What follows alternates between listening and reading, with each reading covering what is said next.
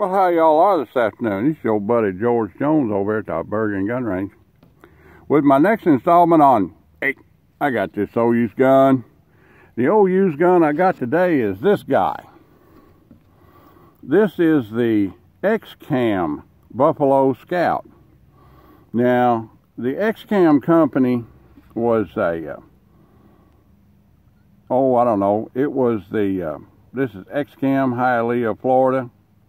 This is Varese, Italy, and it's Arami Tanglifalio, which is actually manufactured for FIE and the Excam Corporation, which is a subsidiary of, was a subsidiary of FIE. They manufactured these guns from about 1965. This gun was under the Excam line, which is part of FIE, of course, Firearms Import-Export, and assembled in Hialeah, Florida, manufactured in Italy and assembled in Florida to get around the 1964 or 6 or something like that gun control restrictions on imported firearms. These guys originally were about $16.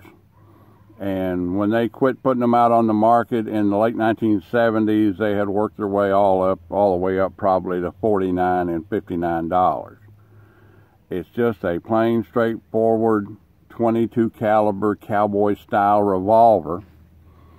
And they also had them in 22 Magnum convertible cylinder, so forth like that. And we're going to take a minute or two and shoot this gun and see how it actually shoots.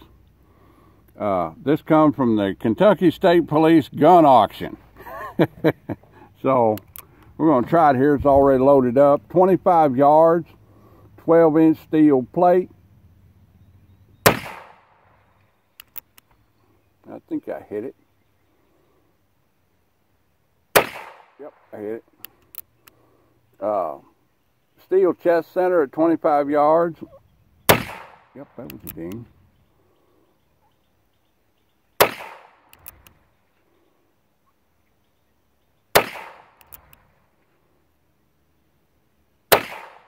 That ought to be it. Yep. Half cocked, just like a Colt. Eject them out of there. And load that guy back right quick. We'll shoot 6 more. And then we'll talk about it for a minute.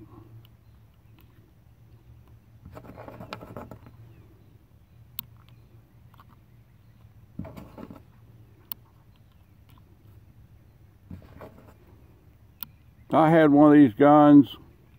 I think mine was FIE Buffalo Scout back in the 70s when I used to trap a lot.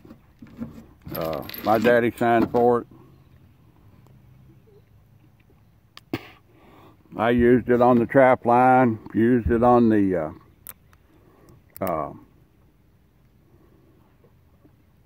trot line, sunk beer cans with it. Just a great little gun for the money. Yep. Yep. Yep.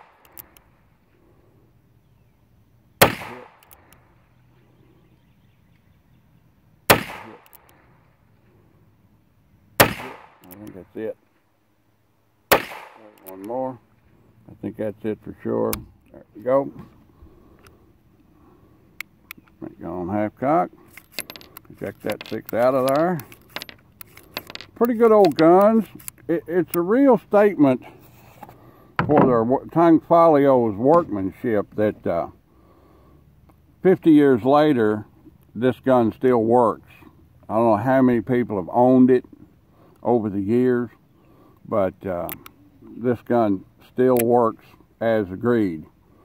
The plastic grips being of the phenolics type plastic, which is basically got resin and solvent in it. The grips have shrunk over the years as the solvent has evaporated away. It has a hammer block style safety on it that you simply rock over there like that, and that blocks the hammer from the firing pin. It has a free-floating firing pin. The barrel is pinned in. The firing pin is pinned in. It's basically a Colt single-action Frontier revolver, probably made under license by Buffalo, because it is very, very similar to the Colt. The estimated value of this gun today is probably somewhere around $100, $125. This gun came to me in a lot of guns that came from the Kentucky State Police gun auction, where they sell off confiscated firearms. And overall, it's a pretty good old gun. Don't have much money in it. It is pretty sure it's chromed instead of nickeled. Nickel is quite a bit more expensive to process to do than chrome is. It still retains all of its chrome where it's supposed to be. Overall, it's a pretty good little old gun. You see one of these guns around at retail, you'd probably have to pay somewhere in this condition, somewhere around $125, maybe even $150. Overall, it is a good solid little 22 caliber pistol. And there's not much more you can say about it than that. Well, that's it for my current installment on Hey, I Got This Old Used Gun. Continue to like and share and subscribe and so forth. And I just broke 500 on subscriptions. So here pretty soon we plan to be giving away a Heritage Rough Rider 22 caliber revolver with Magnum cylinder. And I'm looking forward to doing it. So we'll see y'all and have a good evening. We'll see you now.